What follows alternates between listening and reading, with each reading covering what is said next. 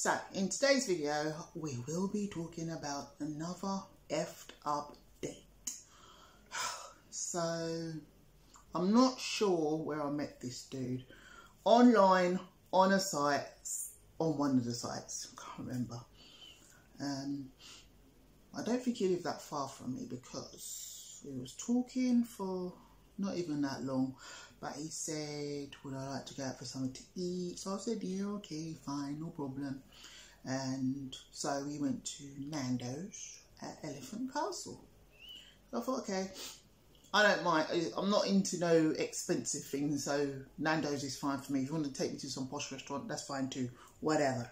Either way, if I've got to pay for myself, I'm paying for myself. I always walk with my money. That's what my mum told me. Make sure you got your own money. Anyway, so, I can't remember if I just said, but his name was Mark with a C. And we met up at Nando's, gave him a hug, we waited to be seated, we sat down, we ate. He wasn't saying much, he kept like smiling and maybe he was nervous, I don't know. Anyway, I ordered my chicken fries and chips and salad and he got some, I think the mild peri-peri thing. Peri-peri chicken. And he kept, while we was waiting, he kept saying how he likes Nubian women. Like, okay, you like Nubian women, so I'm black, yes. But what he was trying to say is that I wasn't dark enough. I'm like, okay, so what are we actually doing here? Why was you talking to me? What do you want? Keep going on and on and on and on and on, saying how he loves Africa, he loves this, he loves that. So I was like, oh, so which African country have you been to then? None. I'm like, oh, okay.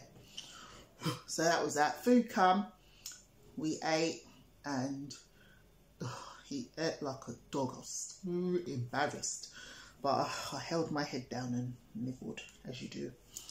And every time we looked up, you heard the peri-peri sauce here and all around his mouth, and I'm thinking, can't you feel that there's something there?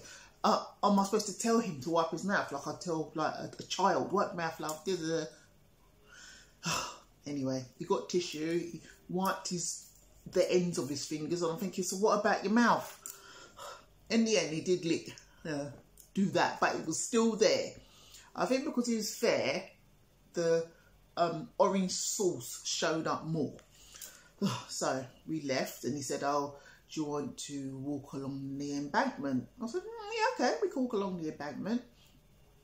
And then he was like, would you like to come to my house? So I said, no, thank you.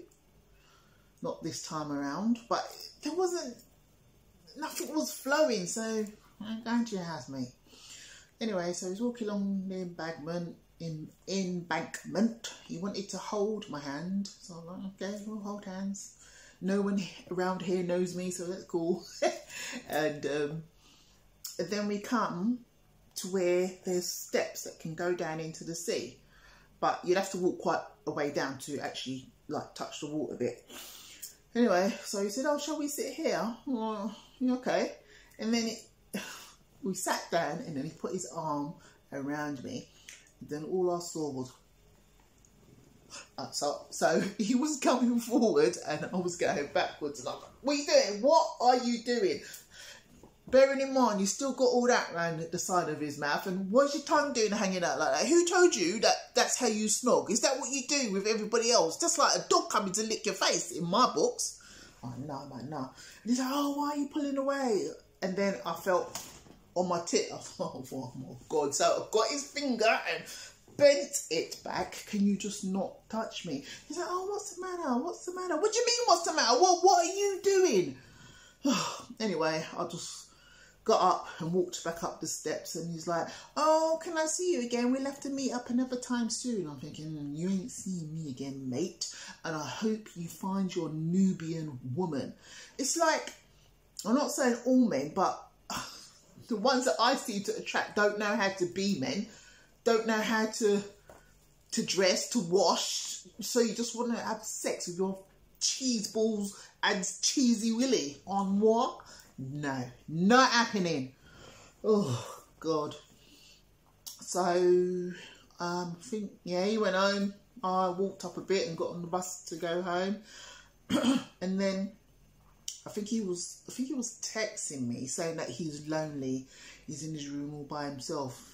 Yes, well, if you live in a room all by yourself, you will be in a room all by yourself, won't you? Oh, can't you come round and see me, blah blah blah, we had such a great time. I said, I'm really sorry, but no, you're not my type, I'm not interested, sorry.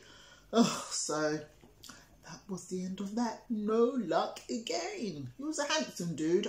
I wouldn't describe him, did I? He was, he had dark hair, really dark brown hair. The cut was okay and everything. He was white, pink lips with orange Nando's around the side of his cheeks. Okay build. He was taller than me. I'm not sure how tall he was, but he was taller than me. Maybe 5'11", something like that.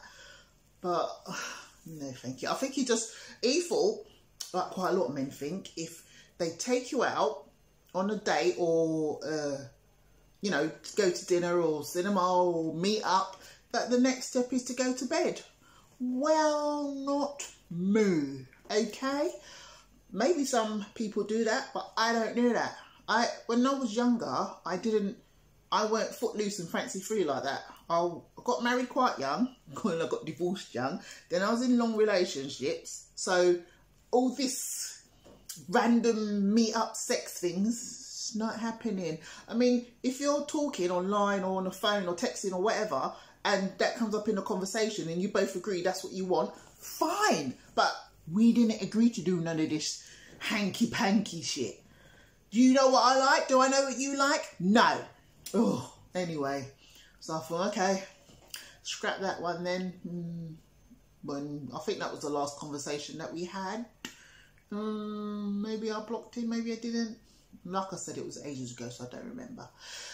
Anyway, thank you for watching. These ones that I've told you so far are the shortest ones. I've got to write down and get all the other ones in the right order so I can tell you it properly without me going So thank you for watching. Don't forget to like, comment and subscribe. Tell a friend, tell a friend, tell a friend. And until the next video, I will see you then. Bye.